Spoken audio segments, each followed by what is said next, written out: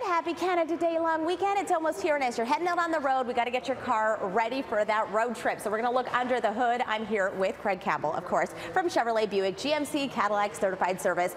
Let's look under the hood. Talking about batteries, one of the most important things you got to look under the hood, but I have not spent a lot of time under the hood, so what am I looking for? You're no different than anybody else, really. When you open up the hood, we usually just fill it up with windshield washing fluid and that's it. Exactly. Some of the things you're looking at in the vehicle, obviously battery is part of your whole story, but really it's tough to tell if anything's wrong with it. You can look for corrosion, but basically we recommend come in and get an inspection done, because we can test far more than just the battery to make sure your vehicle's good for that long summer trip. We'll check a whole bunch of things, and the nice thing is we now do it all digitally. So you can look at our inspection form, and yeah, we're going to test the battery. We're going to test everything though, and give you basically a health inspection report on your vehicle, and it includes things like your brakes and your tires and everything there.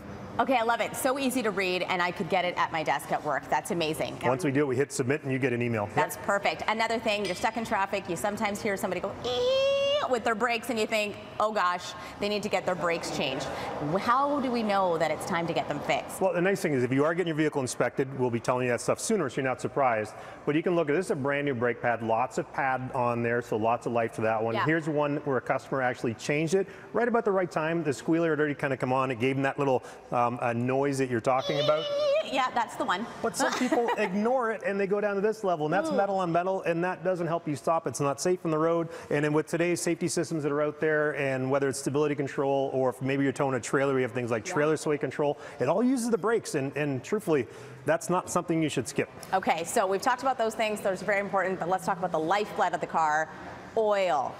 Oil changes, very important for the vehicle, right? Don't ignore it. Yes. A lot of us have oil life monitoring systems on a vehicle, and it tells you before you go on a summer trip, if the percentage is starting to get low, come and get your oil changed. It's a simple, easy thing. Remember, you're right, it is the lifeblood of the engine, helps it last a long time, helps protect it, and make sure you're good on the road out there. We actually use an oil here at Certified Service called Dexos.